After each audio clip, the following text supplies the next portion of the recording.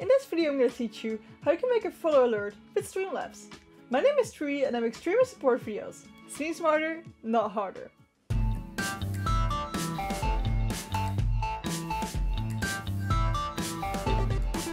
Before we begin, I stream every Tuesday and Friday on twitch.tv/Tree. If you have any questions about streaming, just hop in and ask them. First thing you need to do is go to streamlabs.com and then log in. I'm already logged in, so for me it says dashboard. We click on that. Then on the left we see a category called features. Here is the alert box. Click on that. Now if we scroll down, we have the default settings here. These are the general settings. You can set these and then these will apply to everything. What we can also do is just go to follow in the top here and enable this follow command. And then this are the settings for a follow command. If you only want a follow command, make sure to go to all these other tabs and disable them. Disable all of these, like literally all these steps. If you do want them to, repeat the same steps as we did in the follow alert. Okay, so make sure this is unenabled. Then we're gonna need to choose something. And what this is that we choose is basically where does our picture go and where does our text go. So here, the picture's on top and the text is down at the bottom. And then we have the text over the image. And then here we have the image on the left and the text on the right. So here, down here, we have something called image. This is where we upload an image, and then we have the sound here. This is where we upload a sound. So you can do that by clicking on change image here. And you can see a lot of images here that I have uploaded. This will not be the case for you. You have to click here and upload, or just drag a file in here and it will upload automatically.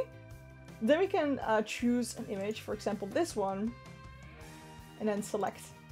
So now if I would test this, the text name is following will appear above this image of me in pixel art.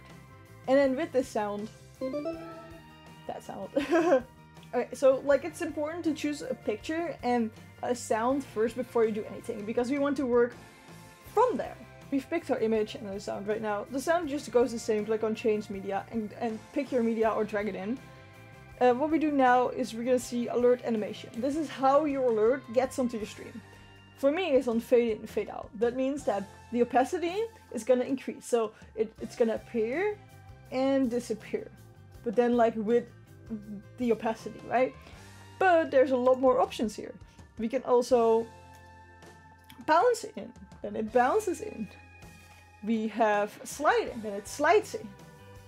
We've got flip in on the X and the Y. And rotate in, then it's gonna like turn around and come in.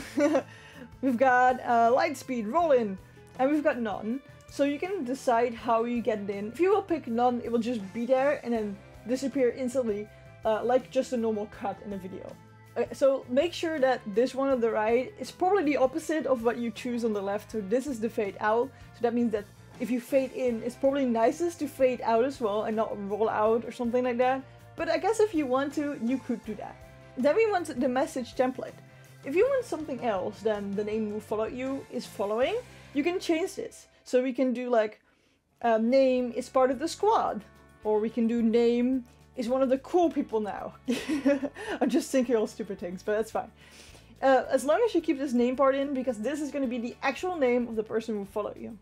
Then text animation. So this text that is going to appear in the stream when somebody follows can have an animation as well. I didn't do that because I think it's a little bit distracting myself, but if you like that, you can set a text animation here. You can bounce pulse. That is just what the letters are going to do. So for pulse, the letters are going to be doing this.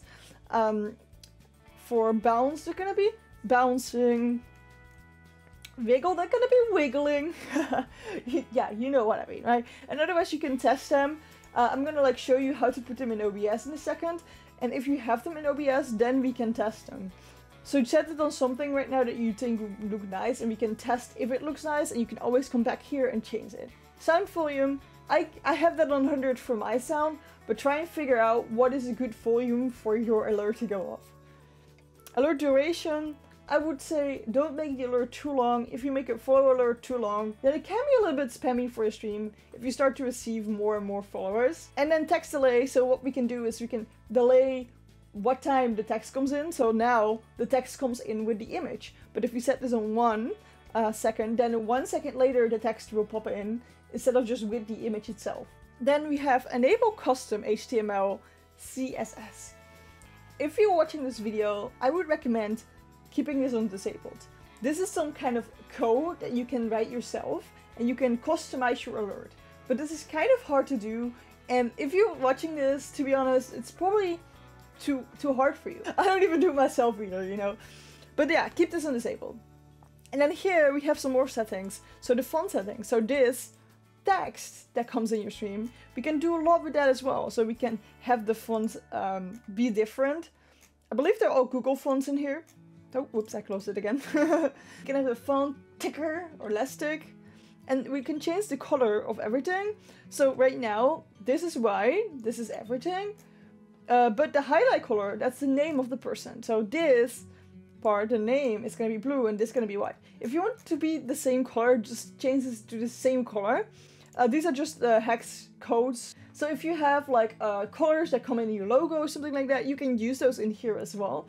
There are some websites out there that will actually help you find back which color you used in an image, and then they will give that code, and that's the same code as here, so you can put that in here. And then we have variety settings, that's here. So what you can do is you can have different follow alerts. You can have multiple different ones that randomly get shown. You can do that by add with current settings or add with default settings. Default settings are the one in this general settings tab. Current settings are the ones from this follow alert. So you can add variations with that. They work the same as this one works. Just set everything the same as you did here. Well, not really, because you want to make them different, so set them differently. But you can set them the same way, you know. And then always save your settings. Click on save. If you do not click on save, it won't work. What we do now, we scroll a little bit up. Here it says click to show widget URL. I'm not gonna click because you guys are not supposed to see this, but there's also a copy button, so now you guys don't actually see it. And what we do now is I'm dragging OBS in. I'm gonna disable preview for a second so you guys don't go crazy. And we click on the plus here, and then go to browser, and then probably call it something like Streamlabs or Streamlabs Alerts. Just so you know what it is. And then this giant thing is in front of it, but we're gonna remove that, and we're gonna paste the URL in there. Let me make sure that you guys see it. Well, not the URL, I'm gonna like black that out. And then make the width 1080p. Oh, that's 1080, and then by 1920. And then remove this, all this in the custom SCZ, and then click on OK. Okay, so now if we go back to Streamlabs, I'm gonna enable the preview so I can actually see myself. And then we have here a test button, test subscriptions, test follow. So I'm gonna click on test follow. Whoa, it's huge. So like you guys see, it just appeared on the stream because I'm actually recording this with OBS, so you can see it. I can also show it in OBS, but it's kind of streamception if I do that, so excuse me for that. Look. Tree is now following. It's so huge, but you can make it smaller. So if you're like, oh, this is so huge and I want to make it smaller, just make it smaller with control. We'll keep it in shape. And if you want to cut things off, you can also use Alt to drag these in without messing with the picture itself. Let me test it again. Test follow. There we go, now it's small. See? And like I said, now the text is on top of the picture. But what we can also do is go back to the website. And then if we click something else, like this one, and then save, always save if we change something, then click on test follow again, we will see that this is different. Let me make it bigger again. Okay, there we go. I cut that off, remember? But now it's underneath it. And we can also go back to Streamlabs and put it next to it and save. Now testing the follow. Did I say? I did save, right? I'm pretty sure I saved. I'm saving again, just to be sure. Okay, there we go. Ah, there we go. Now it's working. 3 is now following. And then we have the picture super small. So if you have a cool picture, I recommend not using this one because this makes the picture pretty small.